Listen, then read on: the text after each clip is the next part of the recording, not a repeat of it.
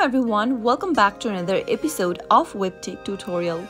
In today's video, I'm going to show you how to change password on Hive application. If you would like to change your password for the Hive application, then watch the video till the end. Don't forget to subscribe to our channel if you've not yet. Press the notification bell so that you'll never miss another upcoming upload from us. Open up your Hive application and make sure that you're logged in first. Once you are, tap the hamburger menu at the top left. In the expanded menu, tap on Account. Tap on the Change Password button at the bottom of the Account tab and enter your old password that you are currently using in the first text box. Now, enter the new password you would like to change to in the next field and retyping the password one more time in the last one. Finally, tap on the Submit button at the bottom. Tap on Update Password button and that way, you'll be able to change your password on Hive application. Next time you log into your account, remember to enter the new password that you changed to. That was how you can easily change password on Hive application. I hope the tutorial was helpful to you. If it was, go ahead and give us a thumbs up. I'll be back with more videos like this.